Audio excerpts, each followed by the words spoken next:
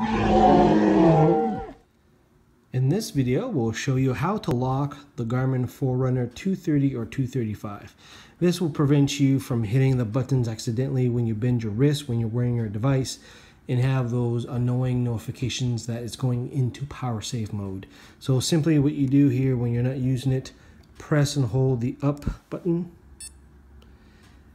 and hit down, lock device, press run. Now it's locked, so now when you press, you won't be able to use the device, and therefore you won't jump into power save mode. To unlock it, basically you just press and hold again, like that, and now you're good to go. And there you go. That's how you quickly lock your Forerunner 230 or 235.